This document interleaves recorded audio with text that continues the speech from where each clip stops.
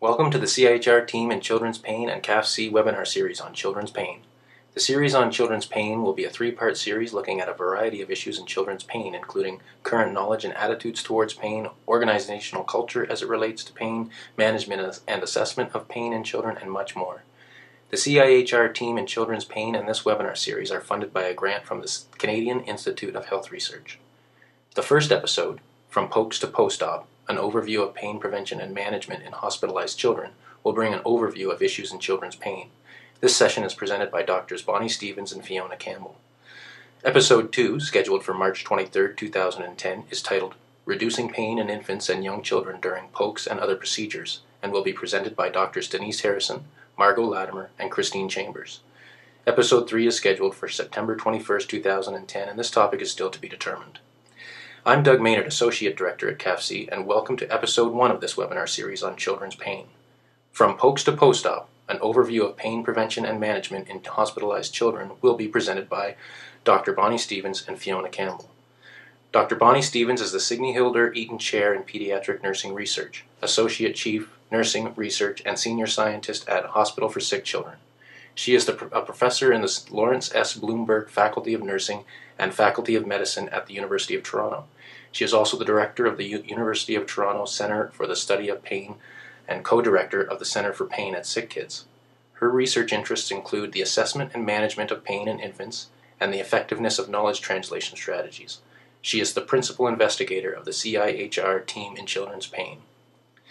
Dr. Fiona Campbell is an anesthesiologist in the Department of Anesthesia and Pain Medicine and project investigator in the Research Institute at the Hospital for Sick Children. She is an associate professor in the Faculty of Medicine at the University of Toronto. She is also co-director of the Centre for Pain at Sick Kids. Her clinical focus is in the management of complex chronic pain in children. She is involved in developing strategic initiatives to improve pediatric pain management. Her research interests include knowledge translation on pain in children and acute, chronic, and sickle cell pain. She is a co-investigator of the CIHR Team in Children's Pain. Dr. Campbell, over to you. Well, thank you very much, Doug, for that kind introduction. On behalf of Bonnie and me, I would like to welcome all of you, whoever you are, to the first of the webinar series on pain in children. This is a collaboration between CAFC and the CIHR Team in Children's Pain, for which the principal investigator is Dr. Bonnie Stevens. It is an honor to be presenting with her today. This is as Doug mentioned, this is the first of a series of 3 webinars. I'll come on to ours in just a moment, but to reiterate, the second webinar is entitled Be Sweet to Babies, Reducing Pain in Infants and Young Children During Pokes and Other Procedures, and that will be presented by Denise Harrison and Margot Latimer.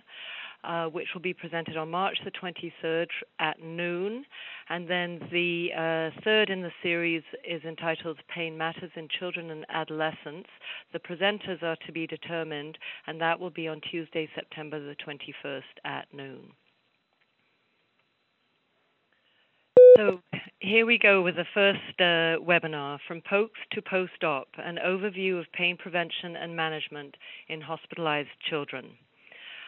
Before proceeding, just a quick disclaimer statement that neither Bonnie nor I have any financial relationships to disclose or conflicts of interest, and to say that the CIHR Team in Children's Pain and the Translating Research on Pain in Children, that we refer to as TROPIC, those grants are funded by CIHR.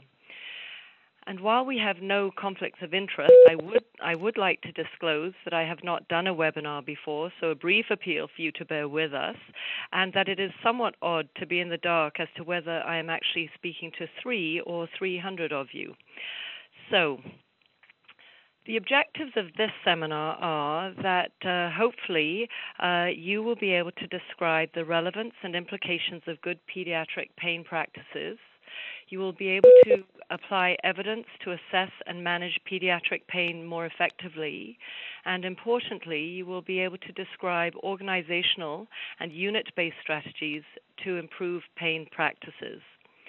And we hope to achieve that by following this agenda, which is going from pain within the child context to speaking to pain assessment, then pain management and organizational and unit strategies, followed by a brief summary. I will be presenting section on child context and on pain management, and Bonnie will be presenting on pain assessment and on the organizational and unit strategies. We hope to keep the 4 sections to about an hour in total so that we have plenty of time for questions. We will probably take questions at the end, but if there are emerging themes, we may pause and take some as we go.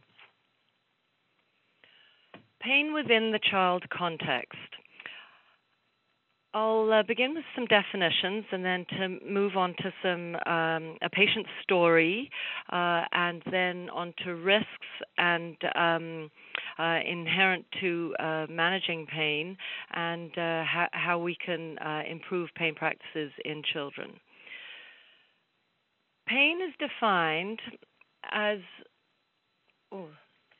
Pain is defined as an unpleasant sensory and emotional experience associated with actual or potential tissue damage or described in terms of such damage. And the important thing to point out here is that pain is not simply a biological pain pathway, but that it also is comprised of the emotional response to that sensory pathway. And there are a couple of other things to add to this definition, which is that the inability to communicate in no way negates the possibility that an individual is experiencing pain or is in need of appropriate pain-relieving treatment. That pain is always subjective, and in a sense, we're a bit disadvantaged when we're assessing pain in that there isn't a blood test that gives us a particular diagnosis. So we are based with a subjective experience, and Bonnie will elaborate on this on the section on pain assessment. And likewise, pain is what the experiencing person says it is. So I would like to appeal to the audience to believe the patient, as sometimes those, particularly with chronic pain conditions, might report a pain score of 9 out of 10 and appear to be calmly watching television. This might be because they have learned effective distraction strategies in order to manage their pain, and you can't always be writhing around and behaving in an exaggerated manner when your pain is 9 out of 10, when at times you're spending quite a lot of time in severe pain. In order to make this real, particularly for some of those who may not have pain at the forefront of your clinical practice, I would like to read an excerpt from one of my chronic pain patients' mums, and I do have permission from both Stephanie, the patient, and Denise, her mother, to share Stephanie's story. So I'm going to read to you from this narrative. Hi, I am Denise Clayton, and around here I am otherwise known as Stephanie's mom. Stephanie has been a patient at Sick Kids since she was 1 hour old. She was born with an omphalocele, and for those of you who don't know what that is, it's when the intestines when the baby is delivered, the intestines are outside of the body. And she also had several heart conditions, which she has since overcome. Stephanie has had 14 major surgeries and over 85 procedures. She now has gastroparesis and pseudo-bowel obstruction syndrome and reverse peristalsis, and these complex issues have left her with acute and chronic pain. Stephanie's pain is often debilitating. We will find her curled up in the fetal position, alone, sobbing in her bed. Many days, Stephanie's pain makes it impossible for her to do even the simplest of tasks like walking to school or even putting on her shoes. Stephanie's personal pain management at times had consisted of aggressive, explosive, and unmanageable behavior. She yells, screams, kicks, hits, and spits over the most irrelevant things. Taking her temperature sometimes will send her over the edge.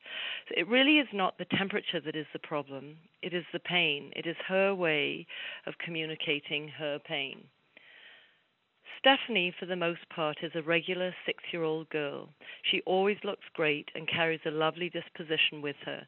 The pain is really what takes its toll. She takes 6 different pain medicines and is followed closely by the chronic pain team, but it is not enough. Children like Stephanie need the many teams to understand her pain. Sick Kids Hospital has been our home. It is our hope and our dream to move forward and allow Stephanie the opportunity to go to school, to resume downhill skiing, to continue another triathlon, to play soccer again this summer, and to take her ever-loved karate class. Stephanie has been living outside of Sick Kids since May. This is the longest she has ever been out of the hospital.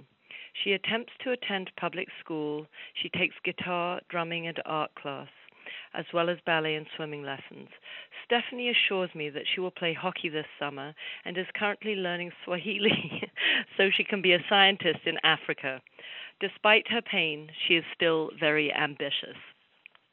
And the reason that I like to use Stephanie as an example is that she is representative of acute pain, she experiences recurrent pain, she has procedural pain, and she has chronic pain.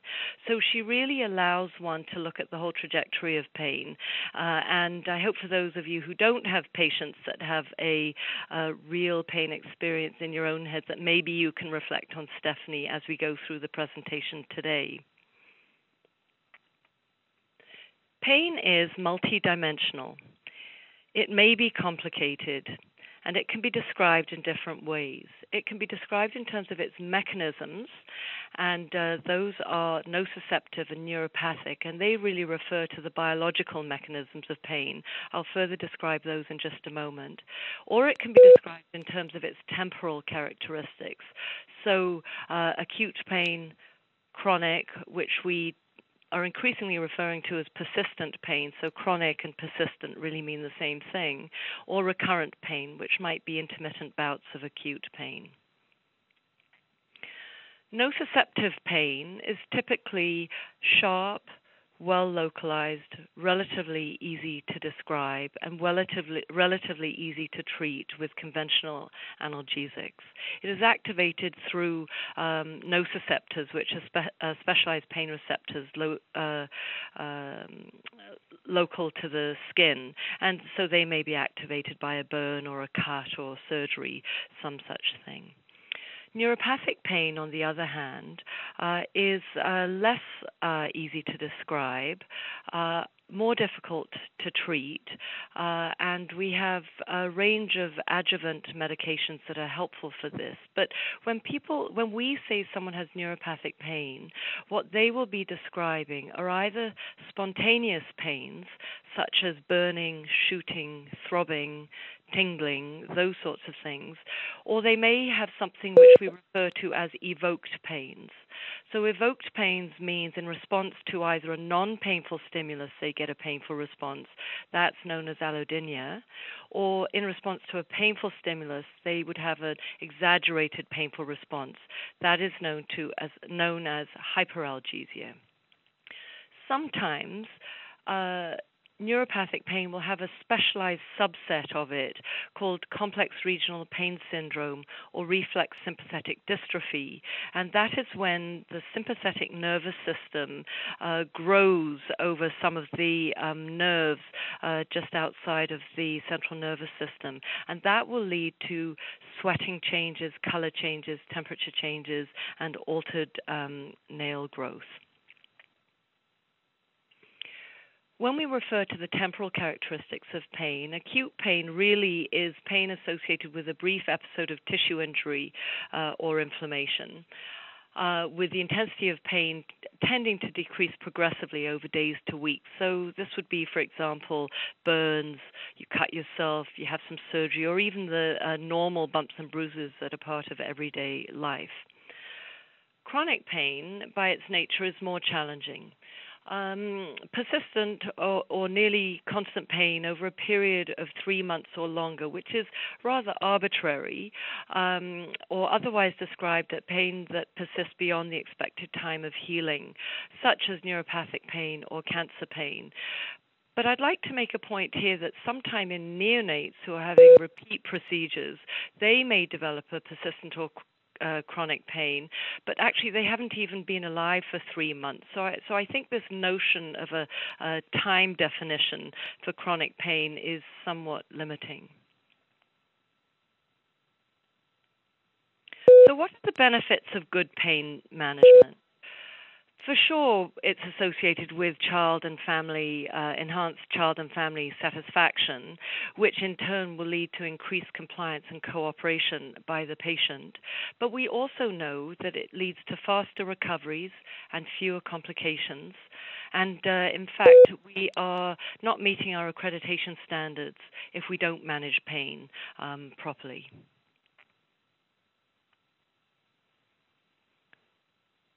So, Doug, I'll leave you to do the poll question.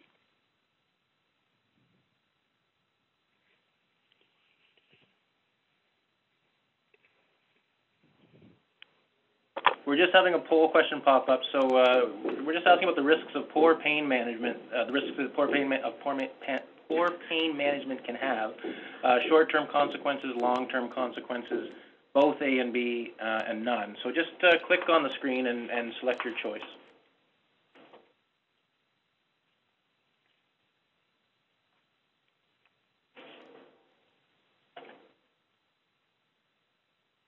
Give people a few more seconds. We've just about got everybody's choice in. So.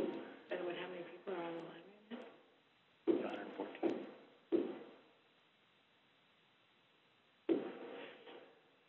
Okay, that's pretty much everybody. So we'll just close this one off. And just about everybody picked both A and B at 99%. 1% of people picked long-term consequences. So over to you, Dr. Campbell. Oh, thank you, Doug. Okay, so it looks pretty great that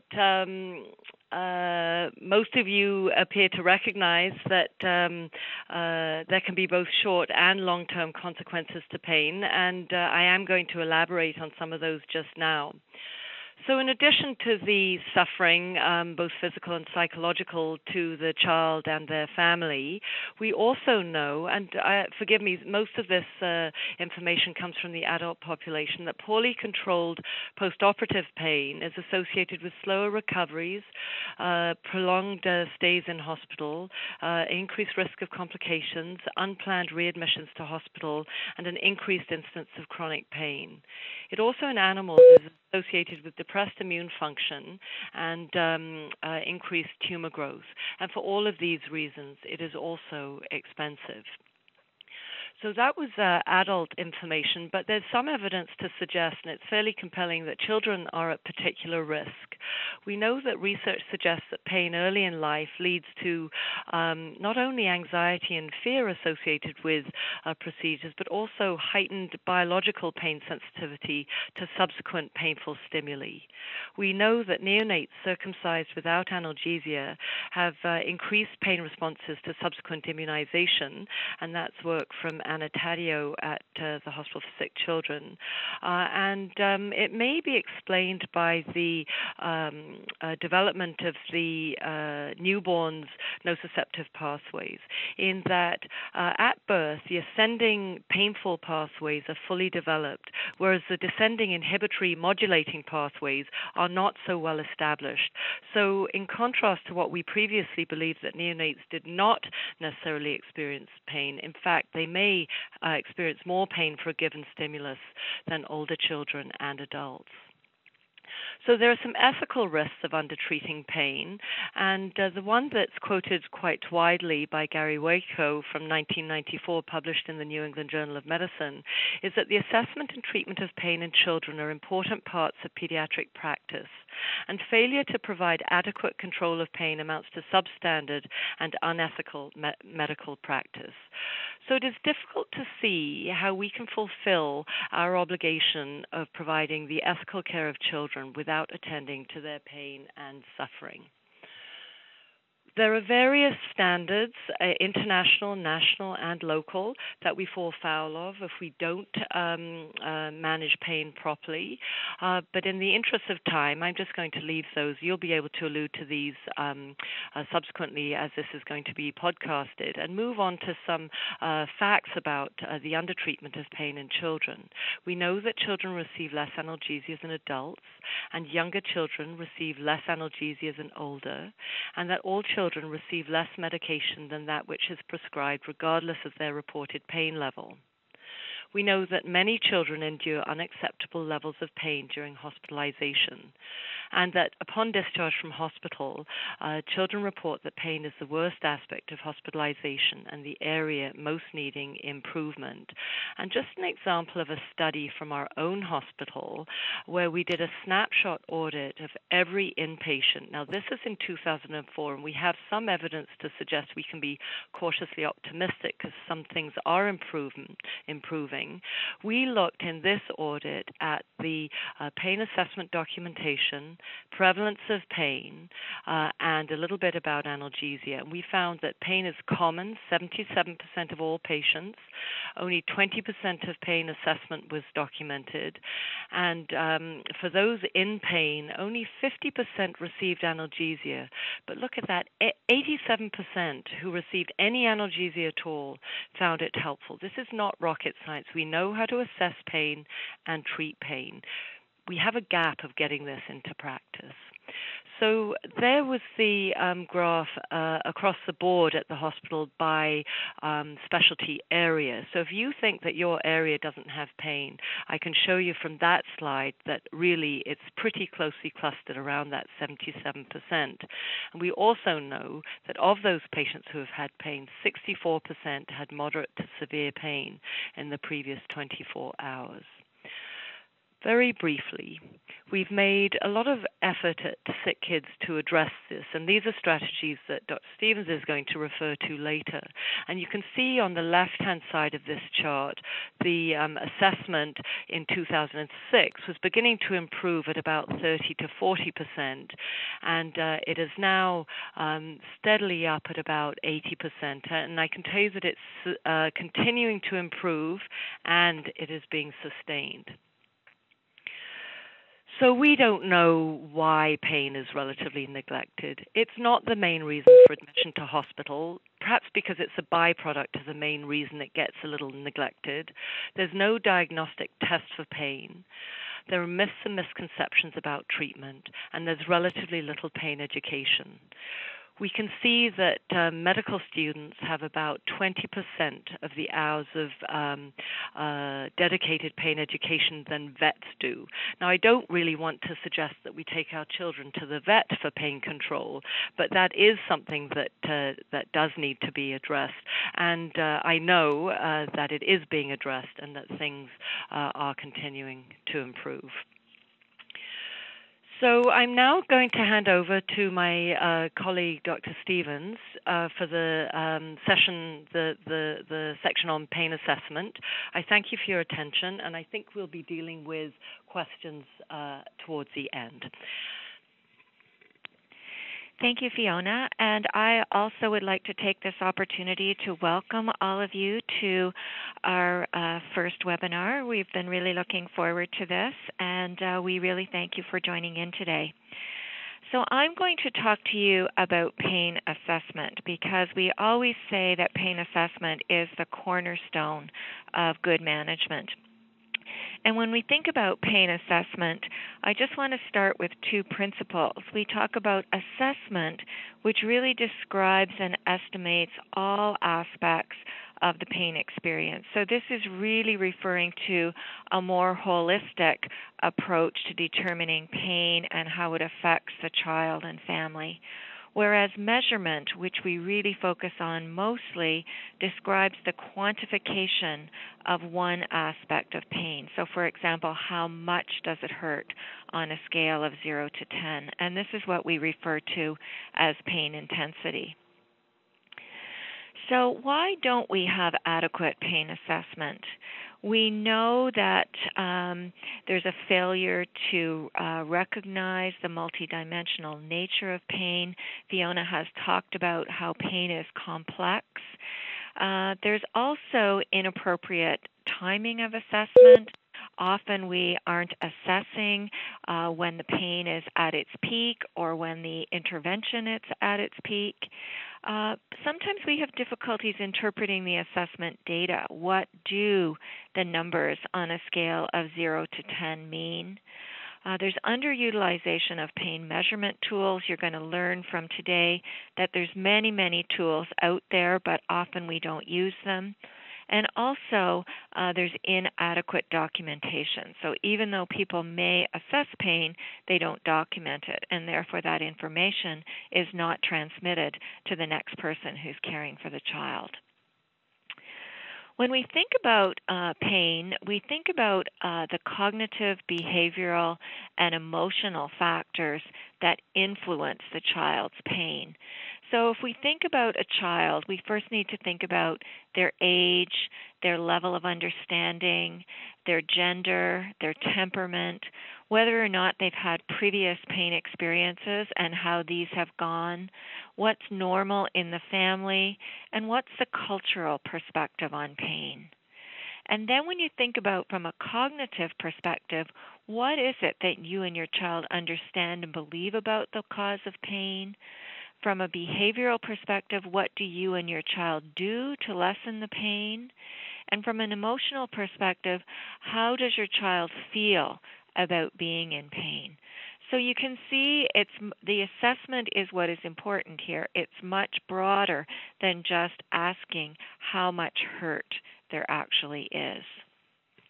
If we think about some parallels between disease and pain diagnosis and management, in disease we talk about diagnosis, and in pain we talk about pain assessment from all these perspectives.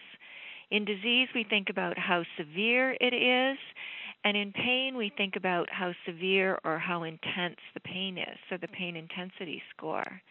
And in disease, we think of a treatment plan, and similarly in pain, we consider a pain management plan. So if we think about doing a pain assessment in the real world, we would want to have a good history from the patient and family. So when we talk about pain, we don't just want to know how much it hurts, but we want to know the location, the quality, the duration, the intensity, and whether any previous medication has been used. We're also interested in the particular type of pain, whether it's a nociceptive pain or a neuropathic pain, and the severity of the pain, and this is where we hope to use validated pain assessment tools. We also want to know how much pain affects function, and that is mood, symptoms of depression or anxiety, whether pain is interfering with sleep, and whether there's functional disability. For children in particularly, are they missing school? Is it interfering with hobbies that they like to do or socialization? And also social circumstances. Are they missing out on fun activities with their friends? The history is followed by a physical examination to really determine more of these aspects about pain, and there may be follow-up additional investigations to help diagnose the pain. So I think we're now going to go to the next poll, and Doug, can you take over from here, please? Sure. The next poll is what approximate percentage of hospitalized children have their pain assessed with a pain assessment tool in a 24-hour period, and the options are on your screen now, so just please make a selection.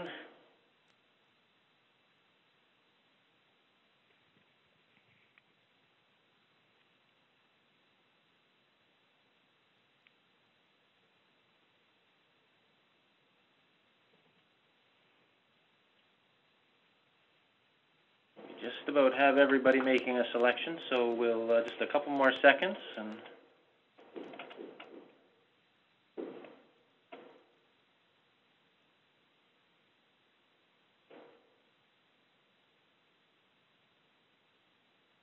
all right, so we'll just close this poll off. And there's the responses. 55% said 20% of children in a 24-hour period. 29% said 40% of children. 12% said 80% of children. 2% said 100% of children, and 2% also said 0% of children. Thank you, Doug. That's great. So you heard Fiona say earlier that when we started tracking this at Sick Kids, we were down around the 20% range. And over the years, we've increased gradually. But if you look across a number of studies, you see about 40% or so of kids have pain assessed. What I'm showing you here is pain assessment that we did in our most recent study on the CIHR Team in children across Canada. And you'll see that of all children that we looked at, 69% had some sort of pain assessment done. But you'll also see that only 29% had a validated pain assessment tool. About the same, 26% had some narrative charted in the chart, and about 13% had both. So you can see that we have a long way to go, and in this case, where pain assessment tools were used, only 20% or so of those were validated. This is more data that came out of the CIHR Team in Children's Pain, and you'll see here these are some of the validated tools.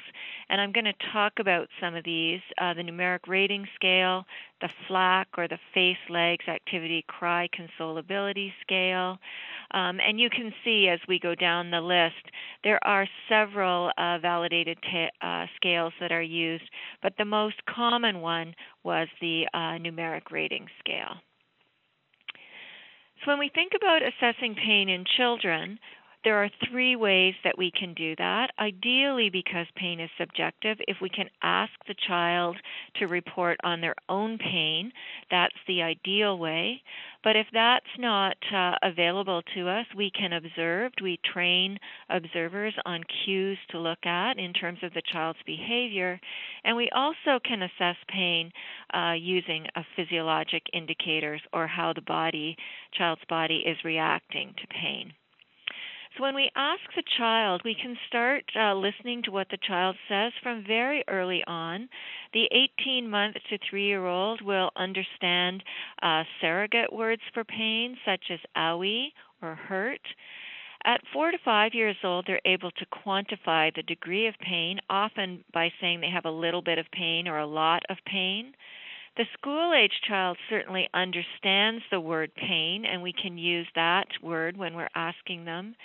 And children that are greater than 6 years old often can give detailed descriptions of pain intensity, quality, and location. And if you think back to the patient that Fiona talked about, Stephanie, who is 6 years old, we can certainly identify with her being able to describe her pain in great detail. Some of the validated self-report measures are the FACES scales. I'm going to show you these in a moment. Something we call the 4-point verbal scale, which can be used with children greater than 4 years of age. The numeric rating scale, which is usually used over 7 years of age, and the visual analog scale, also used over 7 years of age. So these are some examples of the FACES pain scales. One of the most common that you'll see at the top of the slide is called the Bieri FACES scale, which was revised by Hicks in 2001. That came out of Australia. The next one down, the Wong-Baker scale by Donna Wong out of the United States. And you'll see the other pain scales. You'll all see that they range from a fairly neutral face to a fairly distressed face. And some of the critique has been around whether we should be using a happy face, which you'll see in some of the scales, and whether we should be using tears, because as you all know, some children don't necessarily cry when they have pain. In terms of a 4-point verbal scale, this is where you'd ask the child to classify the pain into one of 4 categories. So simply you could ask, how much does it hurt? not at all or none, a little bit, a medium, or a lot. And this is the type of self-report you could expect to ask in children that were 4 or 5 or a bit older than that. In terms of the numeric rating scale, and again, this is what is most commonly used, both with children above age 7 as well as with adults, and that's where we're asking on a scale of 0 to 10, how bad does it hurt or how much does it hurt?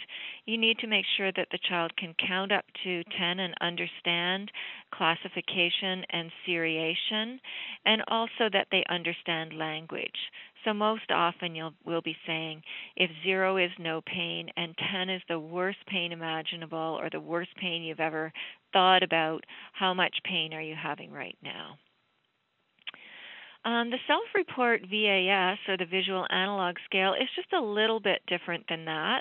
And usually this is done in a paper and pencil format, or now even in electronic format, where you would ask the child to mark somewhere along the line where their pain is.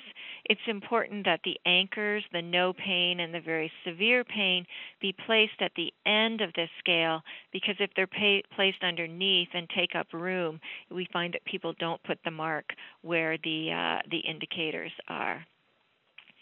And finally, physiologic indicators. We all know about these, where we get the fight or flight response, and we see increased heart rate, respiratory rate, blood pressure, heart rate variability, intracranial pressure, all of these kinds of things.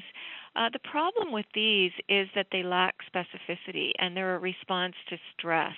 And so therefore you're liable to see these same kind of indicators with anxiety as you are in pain. And therefore these have somewhat narrow specificity, and we tend to use these most in those incapable of self-report. There's also no standard pain assessment measure that rely exclusively on these parameters, and the adaptation occurs quickly, so it may not be applicable in persistent or chronic pain states. When we move on to behavioral observation scales, this is where you observe pain for a specified period. So when you're looking at tools, we're really looking for a tool that says observe the child for 30 seconds or 60 seconds. Some of the pain behaviors that we're looking for are facial expression, body movements, cry, or other atypical functional behaviors. We always need to consider the context. How sick is this child? So how much would they be able to behaviorally respond? Also their developmental age or stage. The most valid observation is in infants who lack the capacity to self-report, and facial expressions are the most specific indicator of pain that we use in this population. So this is a cartoon from McCaffrey and Beebe, and this really looks at the specific facial actions that you'll see that make up the pain grimace. So you'll see the brows lowered and drawn together, the forehead is bulging, the eyes are tightly squeezed closed, the cheeks are raised, the nose is broadened and splayed, and you'll see in the mouth it is stretched both vertically and horizontally, and if you look inside you can even see that the tongue is taut and tightly stretched.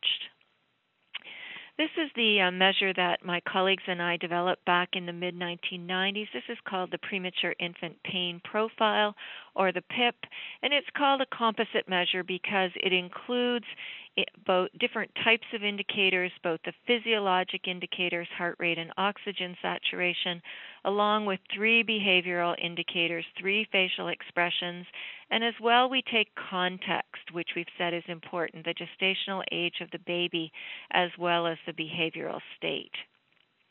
And we've just revised the PIP, and we've revised it based on comments and 13 years of use. So we still have the same indicators, as you can see, and we're just defining them more clearly and adding them up in a different way. So hopefully this is going to make this easier and more useful for people to use, and you'll be hearing and seeing more about this in the near future. As we move to a little bit older child, there's the FLAC scale, and this is the FLAC scale revised so that it can be used with children that have cognitive impairment.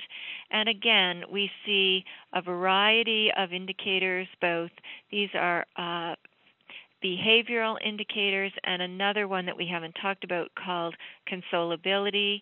And each of these indicators is rated as a 0, 1, or 2, and they're all defined, and this adds up to a score out of 10.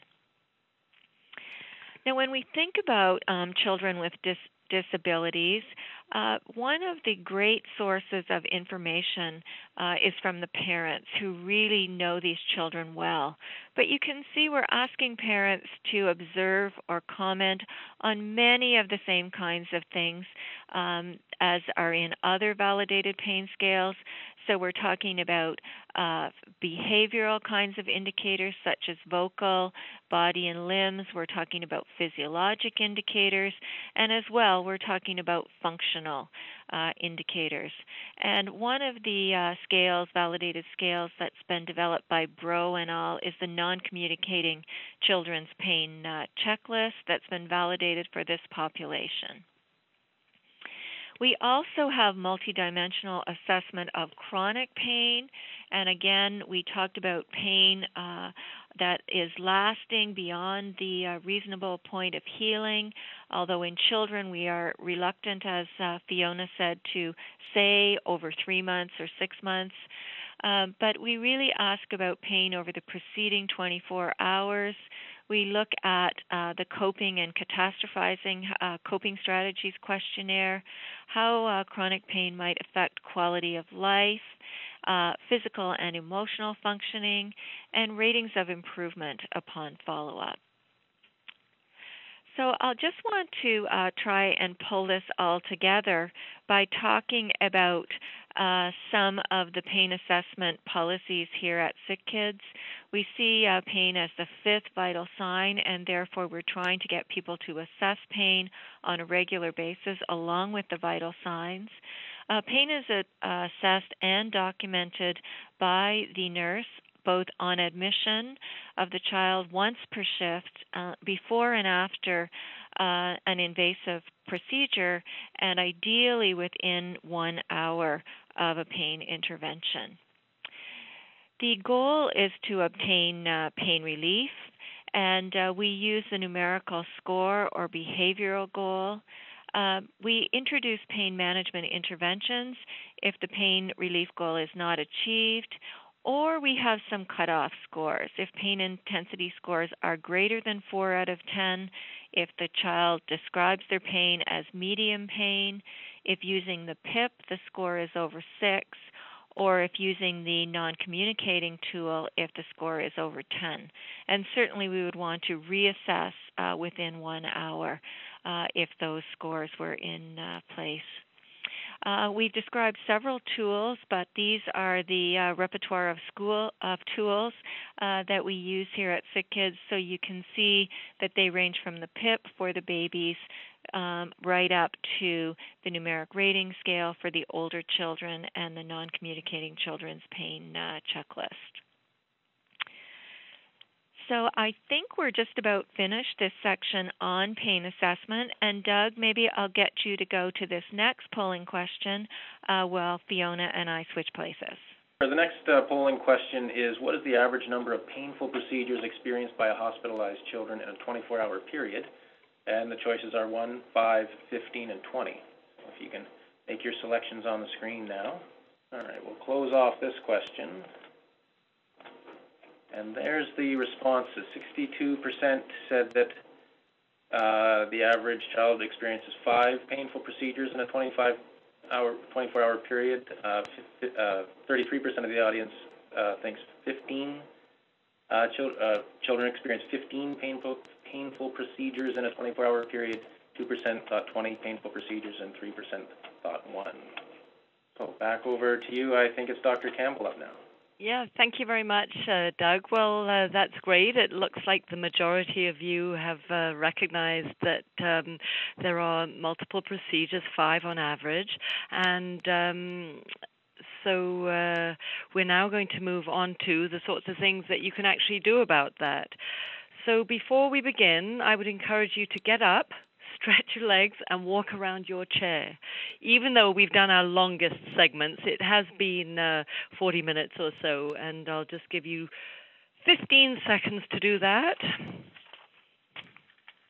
All right, a short 15 seconds. Here we go. Before I actually begin this section, I would like to share a couple of very good questions that were posed prior to this webinar by one of the attendees. And I liked these because they raised challenges of managing both surgical and medical pain. So the first question was, are there any standardized approaches to managing intra- and postoperative pain? And the examples that they were asked, that the person who submitted the questions was asking about, was tonsillectomy and hernia. And the second question was, are there guidelines for pain management in sickle cell patients? And the specific example was a 12-month-old opioid-naive child and the relative merits of using infusions versus boluses. So I'm not going to answer these just now, but I will, because I hope that some of this will be covered as we go, and I will come back to them at the end of this section. And this section, incidentally, is briefer than the initial section that I presented on. So, Doug, can I hand this poll over to you, and then let me know when it's back to me? Sure. The next poll question is, what are the preferred pain management strategies that we should use in children? And the choices are pharmacological, physical, psychologicals, or all of the above. Give everyone a chance to make their selections on the screen. Close up this poll and share the answers. So the vast majority think that all of the strategies should be used. That's great. And we'll just go on to the next poll question, which is a better pain medication for moderate to severe pain? Codeine, morphine, neither, or both? All right, we'll close this one off, and we'll see what the audience said. So 68% of people think that morphine is the better pain medication for moderate to severe pain, 5% codeine, 12% said neither of the two, and 15% said both. Well, I think you've all heard the results of those polls, which are that the majority of you, in response to the first question, felt that pharmacological, physical, and psychological strategies are all helpful in managing pain, and that's great because that is the message that I will be reinforcing today.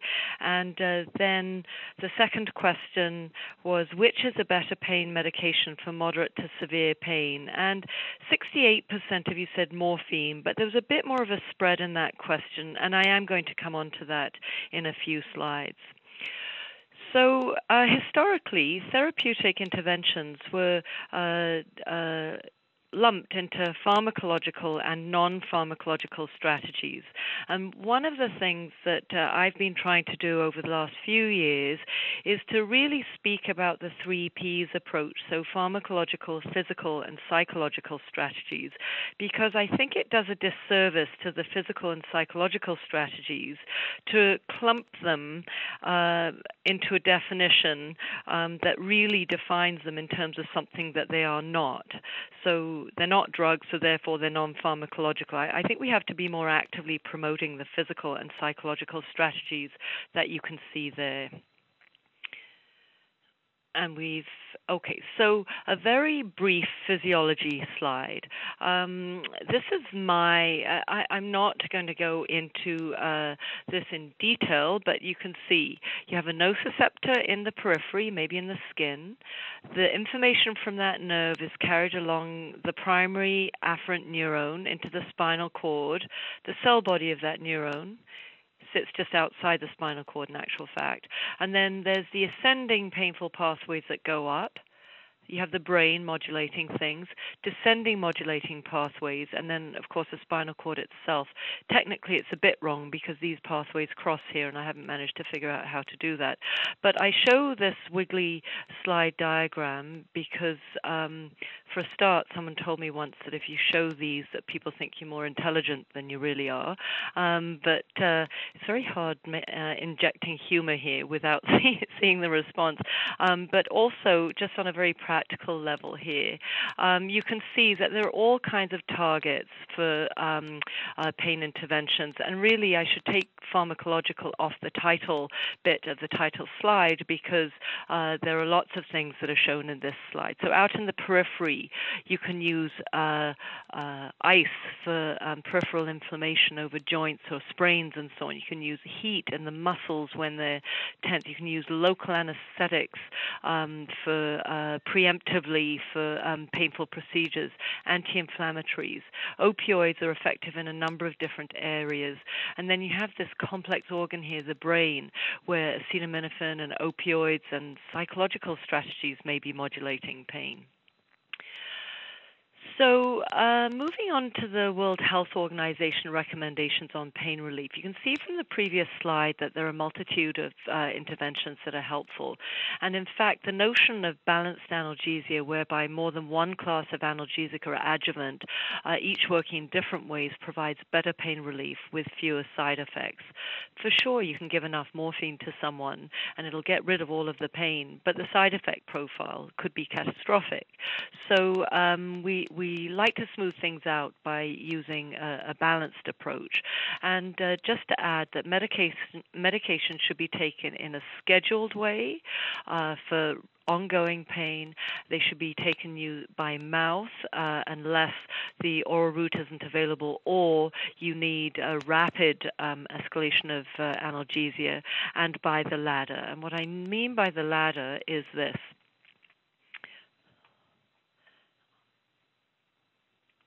All right, so this is the analgesia ladder, where you begin with mild pain and you use acetaminophen and anti-inflammatory drugs for mild pain. And as pain escalates, this is in an acute pain model just at the minute, you would keep these non-opioids and add in historically a weak opioid, but I'm going to suggest that we really jump straight to the strong opioids for reasons that will become apparent in a minute.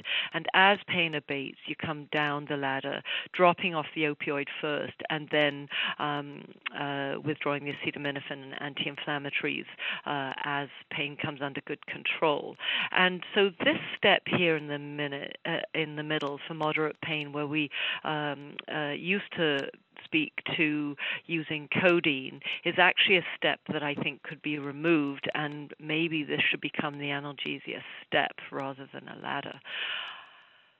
I'm going to speak about a couple of the particular medication groups that we use, the anti-inflammatory drugs and the opioids. There are two slides that I have here on the anti-inflammatories, and this first one is many of you will know, and perhaps most of you will know by now, but I'm just going to refresh memories here that really the anti-inflammatories work on cyclooxygenase 1 and cyclooxygenase 2. Cyclooxygenase 1, or COX-1, is a normal constituent. It's a good thing. We need it. It protects our gastric mucosa. We need it for platelet aggregation and for good renal function. COX-2 actually is an inducible form of the enzyme, so it's not necessarily active, but in the presence of inflammation or trauma or fever, it can be induced to be active and give rise to pain and fever. So what you really want is a medication that works on this, but that preserves this function here. So the COX-2 medications, we do actually have some available. Some have received bad press because of their effect in elderly people, predominantly in heart failure. But this is a graph that really divides the anti-inflammatories into the COX-1 or the non-specific COX inhibitors, so the ones that you might feel would have more side effects, and then the ones that are perhaps relatively safer. And you can see here there's ketorolac. It has probably the highest side effect profile. The reason it has most utility is for its intravenous use. It's not because it's more effective, it's because you have more options for route of administration. We also use naproxen and ibuprofen, and they're a little better than the ketorolac in terms of side effect. And many of you will know that ketorolac we tend to use, or Toradol, for a limit of 48 hours. Up on the left-hand side here, we have drugs that are all have to be prescribed, and some of them are expensive. But the ones that we have available are diclofenac, which has been used in Europe for years, celecoxib or Celebrex, which is available, and meloxicam. Celecoxib and meloxicam are rather expensive. But I think over time, we should be really thinking about switching to the more COX-2 inhibitors rather than the non-selective anti-inflammatories. So just turning to opioids next. Opioids for pain relief are not known to cause addiction. I'd like to just take a moment to distinguish the notion of addiction from a physical dependence. If any of us take opioids for a protracted period of time, we will develop a physical dependence on opioids. And if you stop them abruptly, you will get a withdrawal effect. So we mitigate that by coming down off the drug slowly. And that is a strategy that works well. So addiction, by contrast, is drug-seeking behavior for a high. We're not talking about a drug for using it for pain control. So in people in whom you're using opioids for pain control, you're at very low risk of addiction, extremely low risk of addiction. Now, turning attention to codeine. Codeine works because it's metabolized in the liver to morphine. It turns as genetics involved in this metabolic pathway, such that some people lack this pathway of conversion of codeine to morphine, and in these people, codeine would not provide analgesia. There's also ultra metabolizers of codeine, and it's possibly more rare, but maybe more dangerous. And there was a very sad case reported in the New England Journal by Giddy Corin last year on a baby who was being breastfed by a mother who was receiving codeine for pain control after a cesarean section. And the baby was getting a bit sleepy, and in response to that, there was encouragement for breastfeeding and so on, thinking that, oh, maybe the baby isn't getting enough nutrition and so on. But the baby was, unbeknownst to people, getting more and more morphine and died of a respiratory arrest. So that is a pretty devastatingly sad thing to have happened. So for both of these reasons, we now are really trying to transition away from codeine in our hospital. Briefly, but one word about that is that I worry about just suddenly stopping codeine prescribing cold turkey, in the sense that I think you run the risk of throwing the baby out with the bathwater, by which I mean if you take codeine away and there are some people who are comfortable with it but not comfortable with morphine, do you then run the risk that nothing will be prescribed? All right, a quick word about Demerol, or more properly known as meperidine. The Institute for Safe Medical Practice in Canada discourages its use. It has an active metabolite which is neurotoxic. We've virtually stopped using it in our hospital, and I hope that that's the same across Canada. And remember, most people who drink alcohol do not become alcoholics. And likewise, most people exposed to opioids do not become drug abusers. I certainly like my glass of wine in the evening. All right, here are the commonly prescribed analgesics that we use at Sick Kids. You can see that codeine is lacking from this list. We recommend acetaminophen, ibuprofen because it's over the counter.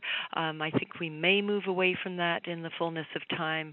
Ketorolac really when the oral route isn't available, and morphine as you get up to moderate and severe pain. And I haven't mentioned the other opioids, but we tend to also use hydromorphone, fentanyl, oxycodone commonly in this hospital. I don't have the equivalents here. They're available on tables widely, but we do use them because different people seem to tolerate different opioids preferentially. So I think perhaps we might drop this poll, Doug, in the interest of time. So can we move on to the next slide? Sure, yeah, go ahead. Okay, so really this was to get at people who, no, you know what, I am going to get you to do it because I'm interested in the answer. So could you do that poll after all? Sure, yeah. The poll question is, do you use topical anesthetic for routine blood work or IV insertion? And this is a yes or no question. So we'll give everyone a few seconds to put in an answer. It's almost 50-50. 54% said yes, they do, and 46% said no, they don't. All right. Thank you, Doug. So I'm pleased that 50% are using topicals routinely, and I think that probably represents reasonable practice. We would like to see it in our organization at 100%. And just very quickly, in the interest of time, a couple of comments about procedural pain management. And that is in our hospital, we do recommend topical analgesia for all skin-breaking procedures. We recommend the use of a comfort plan, which is a little bit like a recipe card that the kids can carry around with them for repeat attenders so that they can describe the things that work well for them when they have procedures done. So, yes, I like topical. No, I don't like someone to tell me when the needle is coming. Yes, I do like to be distracted, and so on and so forth. And we also use comfort kits here, which are big Tupperware containers which contain age-appropriate distractions such as bubbles and books and squeeze toys, which we have evaluated to a certain extent, and these are found to be quite helpful. Sucrose is something that we're increasingly using in the neonatal population. I'm not going to go, and infants up to 18 months, I'm not going to this in detail. I'm going to tantalize you and get you to register for the next webinar series for more detail on this. In infants, these are the sorts of things that we're recommending for use in our own neonatal intensive care unit. And again, there will be much more on this in the next webinar series. One slide on physical pain management strategies. Do not underestimate the use of heat for relaxing muscles, for ice to manage inflammation, the use of positioning and massage, and referral to physical therapies to assess and provide programs to reverse deconditioning processes that occur in the presence of chronic and ongoing pain. We know that regular exercise helps improve sleep, mood, self-esteem, and energy levels, and we also know that it reduces pain scores. And psychological pain management strategies, the purpose of which is to modify the overall pain experience to maximize adaptive behavior. The strategies we use are education, explanation to reduce anxiety, distractions such as music, use of iPods, videos and reading, relaxation, and when these things aren't adequate, to refer, as indicated, to the specialist groups that you see listed there. And this is how we tie this in together in our own organization with an algorithm that has the when to assess pain, the how to assess pain, and if pain is present, the pharmacological, physical, and psychological strategies that we recommend. And this is available on our policies and procedures database for people to draw upon at any time. So thank you for your attention, and I will now turn over to the final session by Dr. Stevens, and thank you very much. Thanks, Fiona. So we're just going to end today's session by really trying to fit everything we've talked about, pain within the context of the child, the individual, and how we best assess and manage that into the context of the organization. So I'd like to start out by having Doug ask you the poll question about whether you feel supported by your organization in carrying out pain initiatives. So the question should be up, and people are responding. So it's, do you feel supported by your organization in supporting pain initiatives? And it's a yes or no question. So we'll give everyone a few more seconds to put in an answer. And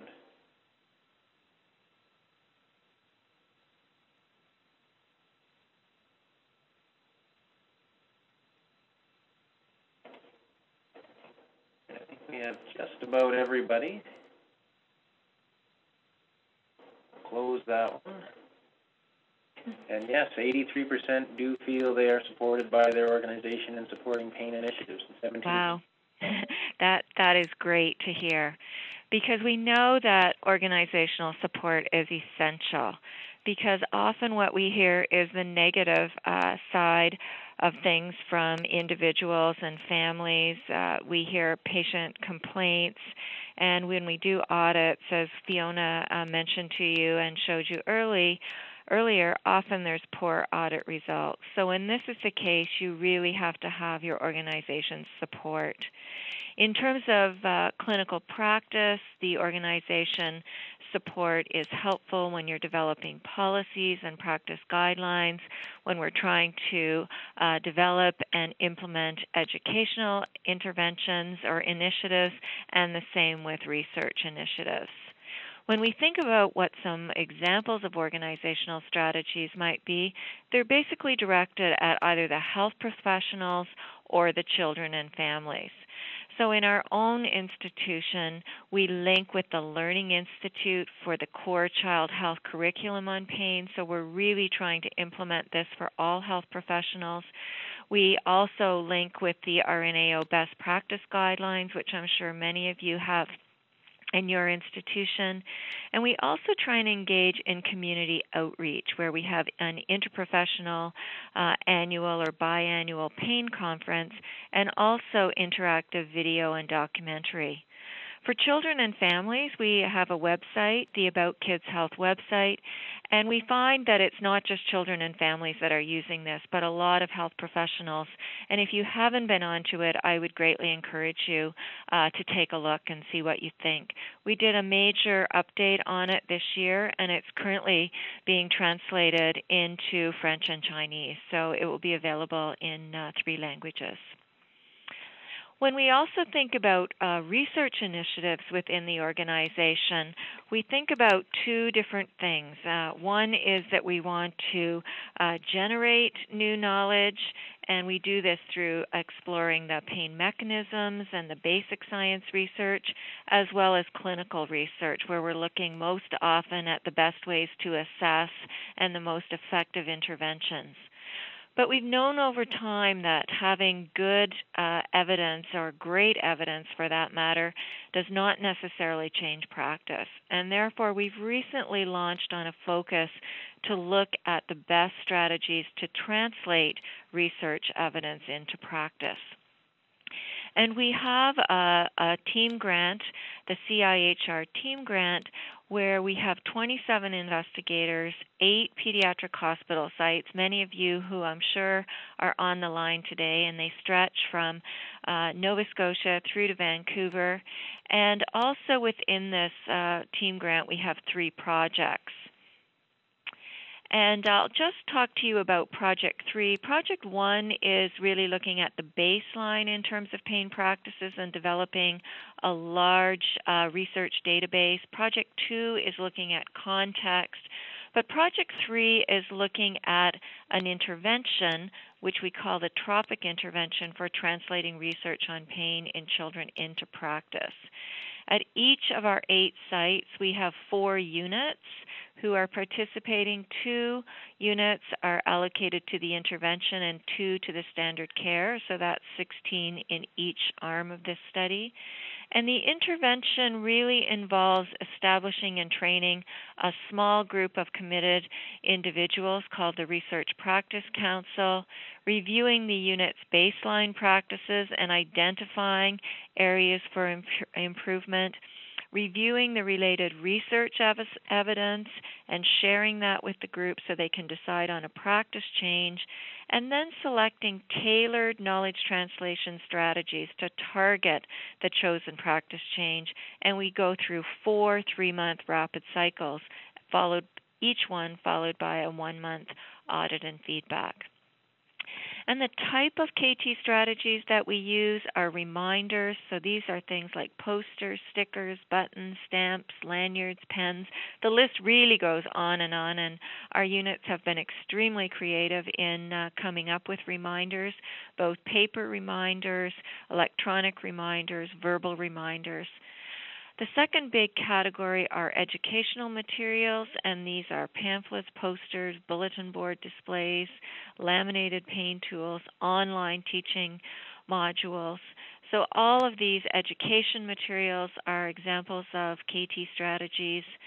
Taking that one step further and really focusing on educational outreach.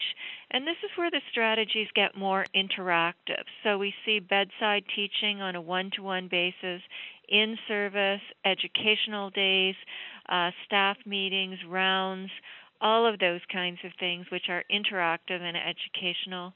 And finally, audit and feedback.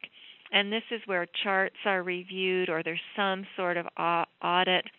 And then the results of these are communicated back to the units through presentations, emails, newsletters, drafts, draws or raffles, or thermometer posters which show the before and after. So I'm just going to show you a few examples. So this is these are all from the CIHR team in children's pain. So this could either be a button or a poster or a sticker asking if your patient is in pain and reminding to assess and document. This is an educational poster which is really focusing on that, yes, pokes do hurt, and we need to remember to use analgesia before the pokes, and then there's some recommendations there. So this is really a combination of reminding plus teaching people what they can do. The audit and feedback, this gives you an idea how we've looked at the ordering of sucrose for infants undergoing painful procedures, and the unit had really set a goal for themselves to target 60% of kids successfully having sucrose ordered for painful procedures, and you can see at baseline they were only at 25%, and by the end of the second audit and feedback they'd gone up to 45%, so they were still altering their strategies to get to their goal. So this is again what audit and feedback could do. So I would just like to summarize by coming up with a few take-home messages. So I think we've learned that pain has consequences, both immediate consequences and long-term. Far-reaching consequences. We hear stories all the time about how children, especially those with chronic illnesses, have untreated pain early on and then go on to have a lot of anxiety and fear and reluctance for future painful events. So we know that it's really worth it to invest time in the beginning. Validated pain assessment tools have been developed. There's lots of them for all ages, and I see there's a few questions about these, which I'll answer in just a minute, but generally they're underutilized in practice. So I think it really behooves us to select a few for our institution for each age group and to really make sure people know about these and teach people how to use them. Another take-home message is that evidence-based pain management strategies exist, but management remains suboptimal. So every time we do an audit, we know that even though we have all of these things and we think that we're implementing, more often than not, we aren't using them as often as we should or we would like to. We know that organizational and unit-based support are essential to change pain practices. We've talked a little bit about context and the unit culture, and that is coming up in a future webinar as well, where we're really going to tease apart what is it in the culture that supports pain practice changes. And finally, we've talked a little bit about knowledge translation strategies, the reminders, the educational output, and the audit and feedback. And we know that all of these have varying degrees of success in changing pain practice. So I would just like to end by saying that we've talked quite a bit about our own institution today, and we're very cognizant that variations exist between institutions in the use of pain management strategies, and there certainly could be different policies and procedures that you will need to follow at your institution. But I think you really need to find out more about what is in place at your institution so that you can provide the best pain assessment and management possible. And I would just like to acknowledge our many partners, especially CAFC and CIHR, which have provided funding and expertise and know-how so that we could actually have this webinar with you today. We are running short in time, but throughout the webinar this afternoon, people have been sending us some questions, and I think what I'm going to do is I'm going to answer the first 2 or 3 questions, and then I'm going to turn this over to Fiona, who will answer the last couple.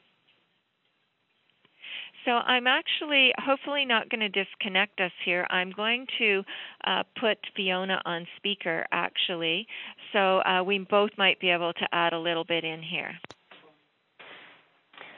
Okay, we're going to go ahead. The first question is really about what tool was used for normal newborns, and the examples were around things like a baby that might have a hematoma or bruising.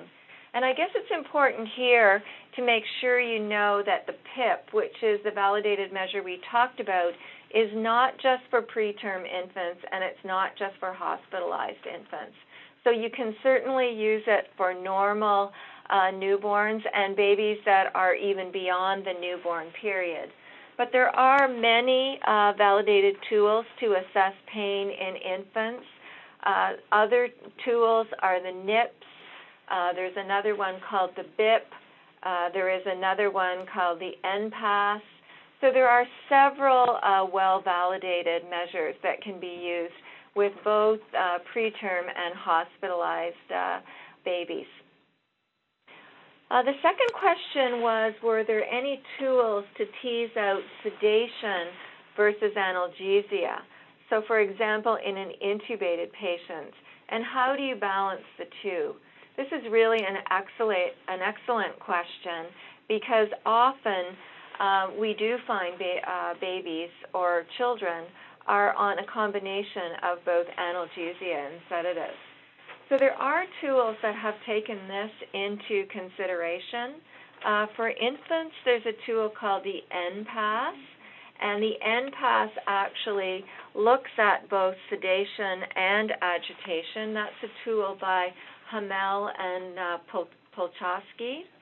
And for older children, the comfort scale is a tool that was developed by Ambuel and then revised by Monique Van Dyke. And this is a tool that's often used for children in the intensive care unit. And again, this is where sedation is taken into consideration along with analgesic and comfort. So these are broader tools.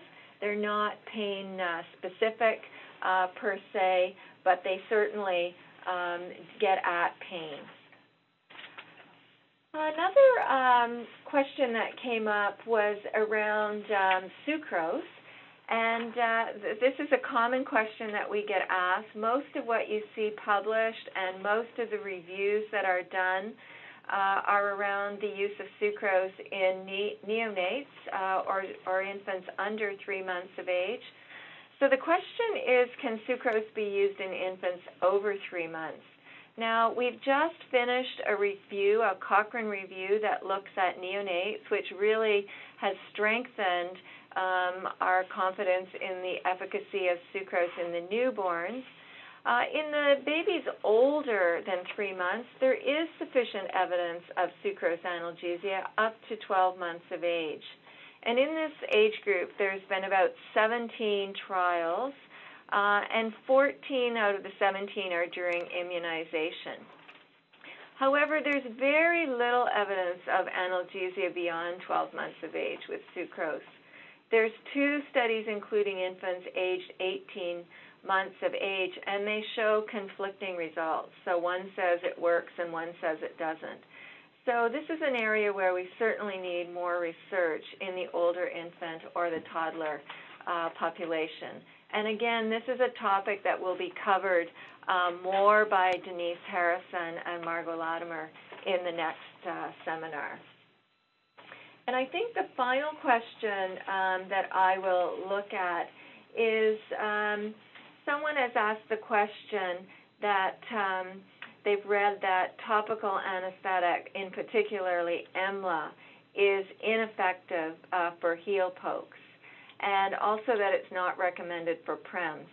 Well, you are right. There's been studies that we've done and studies that other people have done that have looked at the efficacy of EMLA, which is very effective for immunizations, IV starts, but not particularly effective for heel lances. And this is unfortunate because in this age group, heel lances are about 50 to 70% of the painful procedures that we do.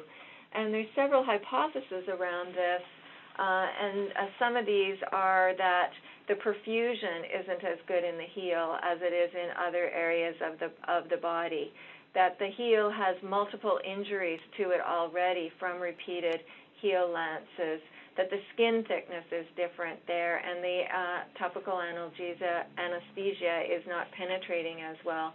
So there are many hypotheses, but we do know that it's not effective, and this is why interventions such as sucrose, bundling, positioning of the baby, using non-nutritive sucking, distraction, why these are also important to use in these very common types of painful procedures. So I don't know whether Fiona wants to add to that, but she certainly has a few more questions to address. Just while she's taking her place, I see one more quick question has come up, and that's whether or not we advocate sucrose for eye examinations for retinopathy of prematurity.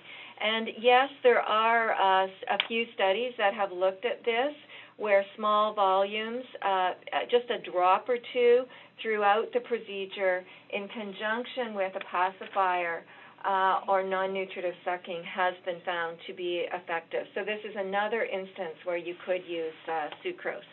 So I'll turn over to Fiona, and I'll just be signing off myself now. And again, thanking you so much for taking the time to join us this afternoon. Thank you, Bonnie. I am mindful that we've gone beyond 3:30. There are a few questions. If it's all right by the organizers, Doug at CAFC, then I will just take 5 minutes to address a few of these. Absolutely. We still have about 95 lines still hanging in, so I think people are interested in hearing these answers. Okay, great. Well, the first question that I wanted to address was I wanted to come back to the question that I mentioned during the presentation regarding whether there are standardized approaches to managing pain for particular surgeries, both intra and post-operatively. And actually what I would like to say is that my response to this question is actually very similar to how I manage nearly all pain in the sort of anesthesiology domain, which is this, that I would always use a topical anesthetic for IV starts. I would always be considering using acetaminophen, an anti-inflammatory, and an opioid, unless there's some sort of contraindication for any of these. And I would also add in some sort of regional or local anesthetic technique to complement. But you would throw some of these things or exclude some of these things if they weren't appropriate. So for the tonsillectomy, you might not use the anti-inflammatories because there's some studies that show that there's increased bleeding afterwards. Likewise, for the hernia, you would encourage the use of a regional technique because we know that those are effective. Just coming on to the question of managing pain in sickle cell patients, the dosing requirements for a 12-month-old. Again, I would use the same approach. I would use a topical anesthetic to get an IV in if it was required. I would use an oral route for medication, and I would use dose escalation guidelines for an opioid-naive patient, and either do that orally or intravenously, depending on how distressed the child was. There was a question also on the relative merits of infusions versus boluses in sickle cell disease, and there's no strong evidence to suggest that one over the other is better, but we do find that sleep is improved if you have a background infusion. We do tend to avoid a background infusion, however, in the very young children. There have been several questions on nonsteroidal anti-inflammatory drugs.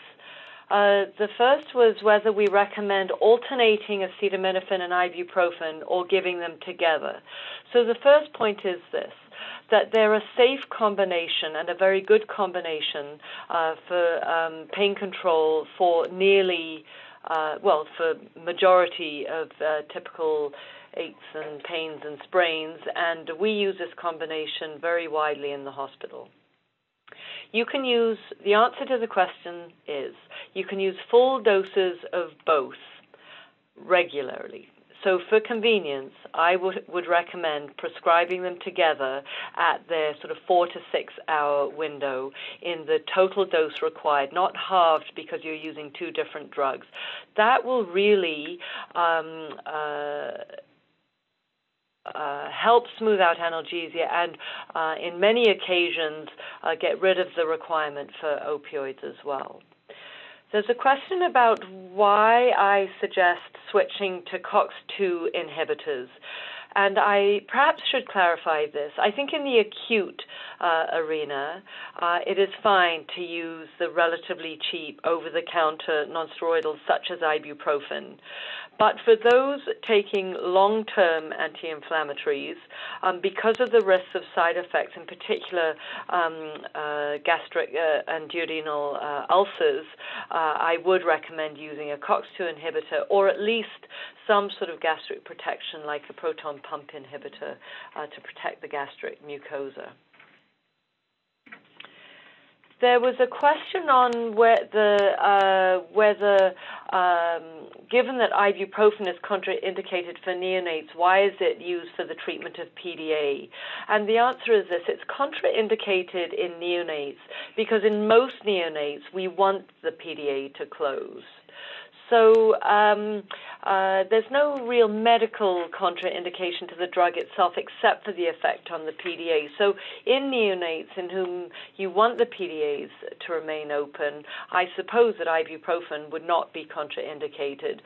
That's a very specific question, but I hope it answers that. There's a question on contraindications to the use of heat for pain management. Could I refer to any? And I really can't think of any medical contraindications to using heat, except for to say that it must always be used safely. I can, however, think of a contraindication for using ice and cooling strategies, and that is for the pain associated with vaso-occlusive crisis in sickle cell disease, because it leads to further vasoconstriction and worsened sickling. And the final question is on whether I would advise that adolescents suffering advanced muscular dystrophy pain, whether they be referred to a chronic pain team.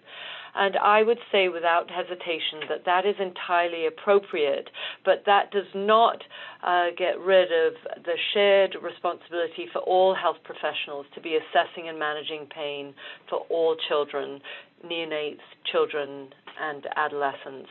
So all health professionals can help in some way with regards to assessing pain and putting in place pain interventions.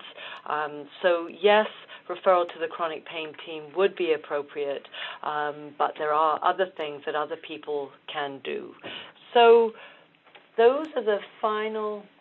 We just have two last questions. I don't want people to feel like we haven't answered your question. And if you have other questions, you by all means can email either Fiona or I at SickKids, and we will definitely answer your questions. But just to finish up, someone asked the question about,